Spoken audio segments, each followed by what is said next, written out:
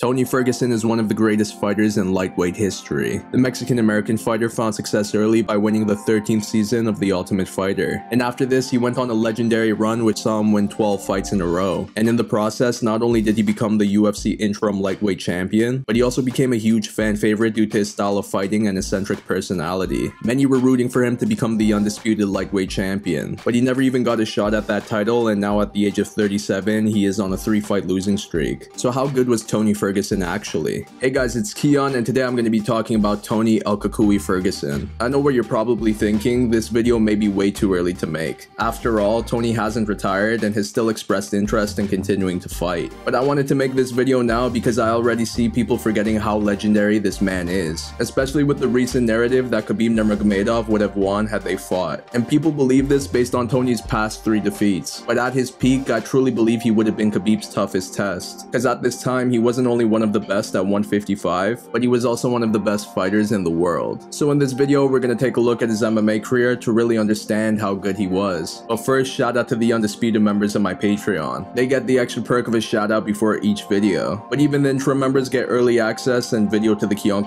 podcast. And as always, the money goes to charity. Now let's get to it. Tony began his MMA career on April 12, 2008 at the age of 24. Prior to his debut, he had a successful collegiate wrestling career. After winning his first 3 MMA fights, Tony fought Frank Park. The two traded bombs early on, but Tony's takedowns were the difference. On the second one, he locked up a neck crank that ended the fight. After this, Tony went 2-1 in his next 3 fights before fighting James Fanchier. This was a wild fight both on the feet and on the ground, but for the most part, Tony was controlling the action, especially with his grappling. By the end, he won by unanimous decision. 3 months later, Tony fought Jamie Toney. After getting taken down, Tony reversed the position, but got locked up in a triangle choke that put him to sleep. Following this defeat, he picked up a win before fighting David Gardner. The grappling was competitive, but on the feet, it was all Tony. He eventually finished David in the second with a knee and punches that forced referee Herb Dean to step in. Tony went on to win the Pure Combat Welterweight Championship before competing on the 13th season of The Ultimate Fighter. His coach was former UFC Heavyweight Champion Brock Lesnar. And Tony had so many memorable moments on the show, both inside and outside of the cage. In the preliminary round, he fought Justin Edwards. Despite a strong start from Justin on the feet and on the ground, Tony connected with a heel kick that put him out. And after these wins, Tony defeated both Ryan McGilvery and Chuck O'Neal by TKO, thus earning him a spot in the finale. His opponent was Ramsey Nijem, and for this fight, Brock invited Tony to train with him at his gym, something which Tony would later say was huge for his growth as a fighter. And it paid off against Ramsey as Tony knocked him out in round 1 with a huge left hand, making him the Ultimate Fighter 13 welterweight tournament winner. At UFC 135, Tony went down to lightweight and fought Aaron Riley, and after Tony connected with some punches in round 1, the fight was stopped before the second due to Aaron's broken jaw. 3 months later, Tony fought Yves Edwards. Although Yves connected with some hard shots, he ate some big ones as well. And with Tony's constant pace, he was the aggressor on the feet for most of the fight. By the end, he won by unanimous decision. After this win, he fought Michael Johnson. Although Tony had some moments in this fight, Michael was able to avoid most of his offense and connect more on the feet, especially with the left hand and light kicks. After 3 rounds, he won by unanimous decision. At UFC 166, Tony fought Mike Rio. After eating a big left hand, Mike shot for a desperation takedown. This led to a Darce choke by Tony, which forced a tap. 7 months later, he fought former deep lightweight champion Katsunori Kikuno. Tony dominated with his striking, which led to a right hand that finished the fight. At UFC 177, he fought Danny Castillo. Tony was the aggressor on the feet as he was constantly pressing forward. He also attempted many submissions, but Danny also had some moments on the feet and did well in maintaining top control. Regardless, Tony won the fight by split decision. Following this victory, he fought Abel Trujillo. Tony faced early adversity as he ate some big shots on the feet and on the ground, but Abel gassed out by the second, and after eating a body kick, Tony brought the fight down and locked up a rear naked choke that forced a tap. At UFC 184, Tony fought Gleison Tebow. Gleison got rocked by a right hand, which led to a desperation takedown. This gave Tony the opportunity to lock up a rear naked choke that forced a tap. 5 months later, he fought former Strikeforce lightweight champion Josh Thompson. Josh tried to bring the fight down but was having a hard time. Even when the action made its way to the ground, Tony was attempting submissions, and while on the feet, he battered Josh with his striking and even dropped him a few times. This dominant performance gave Tony the unanimous decision. After this win, he was supposed to fight Khabib Nurmagomedov, but Khabib pulled out due to injury, so instead, Tony fought Edson Barbosa. This was an action-packed fight both on the feet and on the ground, especially when both men were standing in front of each other and trading punches and kicks. And even though he was eating many shots, Tony continued to press forward. And in round 2, Edson was unable to take any more, and this forced him to to shoot for a desperation takedown. This led to a Darce choke from Tony that forced a tap. After this win, he was expected to fight Michael Johnson in a rematch, but Michael pulled out due to injury. Then for a second time, Tony vs Khabib Nurmagomedov was scheduled, but Tony pulled out due to lung issues. This led to a match with Michael Chiesa, but Michael pulled out due to injury. Tony did not want to wait around, so instead he fought promotional newcomer Lando Venata. And to the surprise of many, the fight was very competitive. Tony had his moments on the feet, but so did Lando, and at the end of round 1, he was very close to finishing the fight. And this back and forth action continued into round 2 before Tony locked up a Darce choke that finished the fight. Following this 8-fight win streak, Tony headlined his first UFC fight card. The bout took place in Mexico City, and his opponent was former UFC Lightweight Champion Rafael dos Anjos. At the start of the fight, Rafael was the aggressor on the feet by pressing forward and connecting with some nice shots. But Tony countered with some of his own, and as the fight went on, he was the fresher fighter. This led to him pressing forward more, and Rafael was not only eating his strikes, but he was also slowing down. And credit to him for still returning fire, but the former champ was unable to keep up with Tony's constant pace. By the end, Tony won by unanimous decision. At UFC 209, he was scheduled to fight Khabib Nurmagomedov for the Interim Lightweight Championship, a belt that was created due to champion Conor McGregor being inactive from MMA due to boxing. But Khabib pulled out due to weight cutting issues, and for a third time, the fight was cancelled. So Tony fought for the Interim Lightweight Championship at UFC 216. His opponent was Kevin Lee. Kevin started off strong both on the feet and on the ground, but Tony was able to survive and keep it competitive with strikes of his own. And after getting taken down in round 3, he locked up a triangle choke that forced Kevin to tap, making Tony the UFC Interim Lightweight Champion. Tony was expected to unify this belt in a fight against Khabib Nurmagomedov at UFC 223. But for a 4th time, the fight was cancelled, and this time it was due to an injury that Tony sustained by tripping on a wire during media obligations. This injury and layoff had the UFC strip him of his interim championship. So after a year on the sidelines, he came back and fought former UFC Lightweight Champion Anthony Pettis. This was a fun fight that saw both men connect on the feet. And although Tony was pressing forward more and throwing at a high rate, Anthony dropped him at one point and the fight looked really close to ending. But Tony survived and continued to batter him on the feet. And going into round 3, Anthony suffered a broken hand, and this forced his corner to stop the fight. At UFC 238, Tony fought Donald Cerrone. This was another striking war. And although Tony ate some big shots, he was able to return some as well, and overall, he was controlling the pace of the fight. Going into round 3, Donald's eye completely shut after he blew his nose. This forced the doctor to stop the fight. At UFC 249, Tony was expected to fight for the belt against champion Khabib Nurmagomedov. But for a 5th time, the fight got cancelled, and this time it was due to the beginning of the coronavirus pandemic. And with Russia restricting air travel, Khabib was unable to fight at the event. But Tony was still down to compete, so instead he fought for the Interim Lightweight Championship against former World Series of Fighting Lightweight Champion Justin Gaethje. These two went toe-to-toe for the entire fight, and although Tony had some moments, he was also eating many punches and kicks. Justin's striking was very sharp, and for the most part, he was avoiding the returning fire. Tony was battered, and although he displayed a lot of heart in this fight, it became too much in round 5, and after eating a stiff jab, he began shaking his head, and this forced Herb Dean to step in. Tony came back 7 months later and fought Charles Oliveira. Charles was controlling the action both on the feet and on the ground. Before the end of round 1, he locked up a really tight armbar, but Tony displayed his toughness and didn't tap. Regardless, he got dominated, and by the end, Charles won by unanimous decision. At UFC 262, Tony fought Beneil Dariush, and although Beneil was finding more success on the feet, it was on the ground where he was controlling the action. Once again, Tony displayed how tough he was by not tapping to a really tight heel hook, but in the end, Beneil won by unanimous decision. This was Tony's most recent fight, and now 37 and having lost 3 in a row, many believe that his time at the top has come to an end. But even if that's the case, there is no doubt that his legacy has been cemented. And if he does decide to fight after this, I hope he knows that there are many people, including myself, that will still be rooting for him. So after going 25-6 in a career that saw him become the UFC Interim Lightweight Champion, the Ultimate Fighter 13 Welterweight Tournament winner, and the Pure Combat Welterweight Champion, how good was Tony Ferguson actually? He is easily in the top 5 of greatest lightweights in MMA history. Even though he never captured the Undisputed Championship, the interim one that he won held way more value. I've said before that Renan Barão was the greatest interim champion of all time, but now I'm going to give that title to Tony, because he had the most difficult path to that belt, as he had to win 10 fights in a row in one of the toughest divisions in MMA history, and he did this in exciting fashion. He had a very unorthodox style of fighting both on the feet and on the ground, and the way he would transition seamlessly between the two was a huge reason for this. He would throw an array of punches, kicks, knees, and elbows, and because he had a strong chin, he wasn't afraid to take shots in order to return some as well. He also had some solid wrestling, and that was displayed more early on in his career. But later on, he would roll into his opponent's leg and try to bring them down that way. In fact, Tony would roll a lot, whether it was to bring the fight down, deny a takedown, or escape when he got hurt on the feet. But on the ground, he was very skilled as he was always a threat with submissions. My favorite submission of his would be the Darce choke, and he was so good at locking it up due to his long reach. And the pace that he would fight at both on the feet and on the ground really showed how amazing his cardio was. Even if he got rocked, he was able to recover and still maintain this pace. So of course, this not only led to some amazing fights, but many of his opponents would be physically destroyed by the end. In other words, they were a bloody mess. Because even if they were tough, Tony was tougher. And that toughness till this day is one of his most impressive traits. But I would also say that it was a detriment to his career. Like I said, he wasn't afraid to get hit, and although that worked for a while, it was bound to catch up with him. And that's what we saw in his fight against Justin Gaethje, as he took an absurd amount of damage in that fight. And as a result, he didn't seem to be the same fighter anymore. His toughness in general led to many injuries. Even though it wasn't an injury that he sustained in the cage, the trip over the wire before the Khabib fight is when I believe things really changed. It caused him to tear his fibular collateral ligament, and as a result, he not only took a lot of time off, but it also impacted his mobility. Plus, he was dealing with a lot of issues in his personal life. And even though he defeated Anthony Pettis and Donald Cerrone afterwards, he still faced a lot of adversity in those fights. This is when I personally thought he didn't look to be in prime form anymore. And as he got older, his style of fighting wasn't the same, as it heavily relies on speed and explosiveness. On top of all of this, Tony took fights that he really didn't have to take. Edson Barbosa, Lando Venata, and Justin Gaethje were all short notice fights, and he took some significant damage in each of them. And all of those fights happened after Khabib Nurmagomedov pulled out. We can only imagine what would have happened had Tony waited for that fight instead of putting his body through more wear and tear. Because between 2015 and 2017, he was in his absolute prime, and in my opinion, he would have been Khabib's toughest opponent. Styles make matchups, and Tony's was one that would have been very interesting to see against Khabib. Regardless, Tony taking these fights on short notice was a huge reason why people loved him. He was down to fight anytime and anywhere, and that mindset alone was respected by many MMA fans. And because of it, he became one of the greatest memes in the history of the sport. That's why I would give his MMA career a 9 out of 10. His career is the best example of how unforgiving the sport can be. The UFC screwed him big time, as he never got a shot at the Undisputed Championship due to their attention being focused on Conor McGregor. And nowadays, many people are remembering him for his recent defeats instead of his 12-fight win streak. But I wanted to make this video to remind everyone how lucky we were to witness this man fight in MMA. Because even though he never even fought for the undisputed belt, Tony Ferguson was still a champion in the eyes of many people. My name is Kiiyon, and this is my take on Tony El Cucuy Ferguson. Do you agree, disagree, or have something else to add?